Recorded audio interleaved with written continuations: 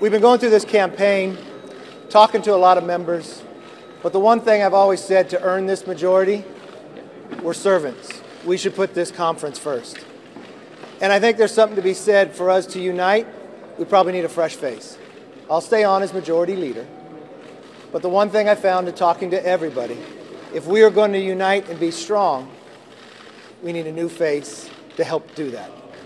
You know, we had our conference, and there's calls into the district. I don't want making voting for speaker a tough one. I don't want to go to the floor and win with 220 votes. I think the best thing for our party right now is that you have 247 votes on the floor. If we are going to be strong, we got to be 100% united. And I think, you know what? Let's put the conference first.